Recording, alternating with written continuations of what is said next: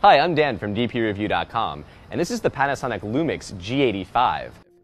It's the successor to the Panasonic G7 and shares its DSLR-style design with twin control dials and fully articulating touch display. It also uses the same sensor as the G7, but with no anti-aliasing filter. The G85 receives an updated electronic viewfinder with increased magnification over the G7. It also has a longer eye point, a good thing for glasses wearers like myself. The camera gains in-body 5-axis image stabilization and dual O.I.S. too.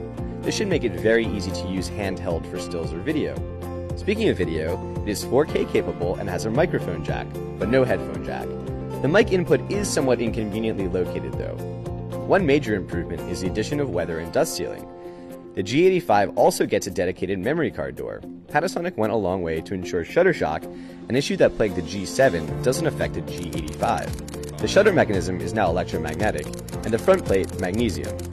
The G85 features Panasonic's depth from defocus technology, which has proved reliable at depth and subject tracking. Lastly, the G85 features a new in-camera focus stacking mode. Like post-focus modes found in previous Panasonics, it's fairly easy to use and produces a JPEG. Overall, the G85 offers a compelling package and in many ways is everything we wanted in the G7 and more. For more on this camera and all things digital photography, head to dpreview.com.